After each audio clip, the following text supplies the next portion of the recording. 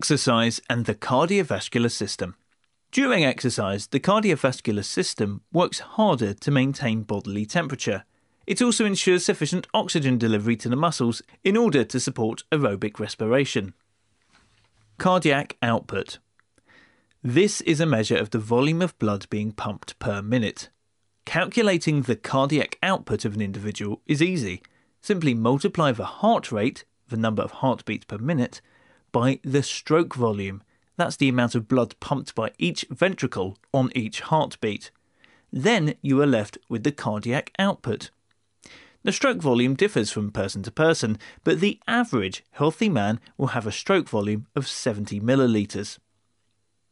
Pressure. Blood pressure is simply the pressure of the blood against the walls of the vessels. Blood pressure decreases as it travels through the body's circuit. Do you like what you see?